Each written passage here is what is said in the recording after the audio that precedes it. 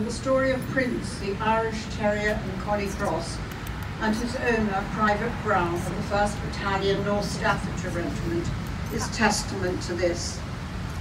Distraught by his owner leaving to join the British Army in France during the First World War, Prince left the safety of the family home in London and somehow made his way to the front line.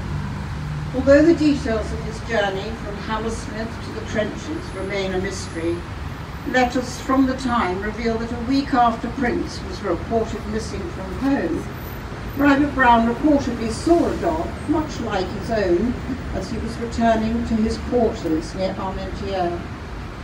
Not quite believing his eyes, he called to him, and miraculously it was indeed Prince.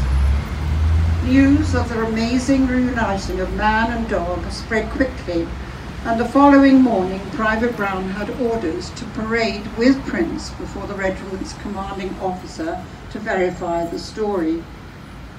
The regiment adopted Prince as a mascot, and he remained in France during the war. He was given a jacket made from an old khaki tunic and had his own identification disc.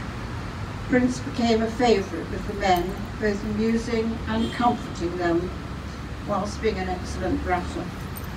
Alongside Private Brown, Prince survived the war and returned to England in May 1990 to live with his master.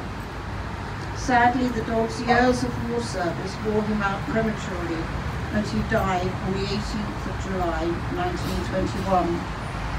Prince's story is one of the many that teach us the true value of animal faithfulness.